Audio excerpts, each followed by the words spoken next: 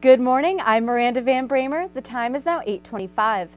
Authorities say 4 of 5 inmates were caught Saturday night, a day after their escape en route to a central Pennsylvania prison. The 5th man remains at large.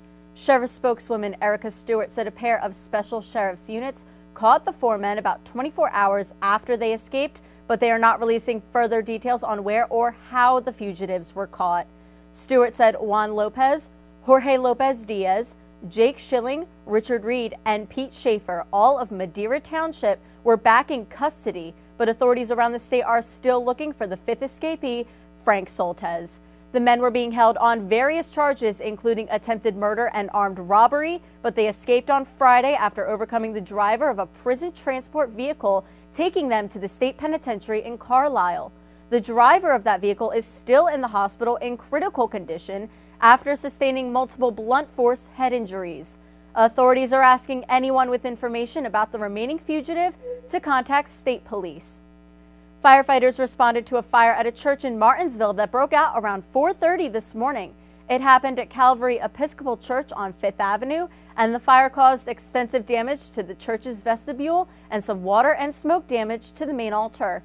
Investigators say lit candles sparked that blaze. No one was seriously injured, but one firefighter did suffer minor injuries when he slipped on some rubble at the scene. And in our entertainment report, after 15 seasons, American Idol is fast approaching its series final.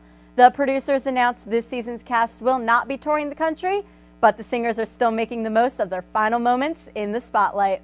Last night was Hometown Week on Idol, and that meant emotional reunions with friends and families who visited the set. The contestants wowed their supporters and the judges with power-packed performances, but it was frontrunner La Portia Renee who stole the show with her rendition of the Oscar-winning anthem from the movie Selma. Idol producers haven't yet released the finale's lineup of special guest performers, but word on the street says most recent Idol winner Scott McCreery will not be there because he is embroiled in a lawsuit with producers over his American Idol contract.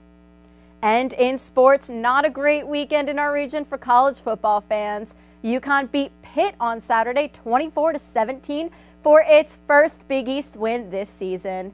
Penn State lost to the University of Nebraska Cornhuskers 32-23, and West Virginia fell to Oklahoma State 55-34. Right now, we have your morning traffic update. Not too bad out there at the moment, but expect delays on the Parkway West inbound. PennDOT is reporting a disabled vehicle in the left lane right before the Parkway Center Mall exit. And in weather, a chilly morning gives way to unseasonably warm temperatures this afternoon.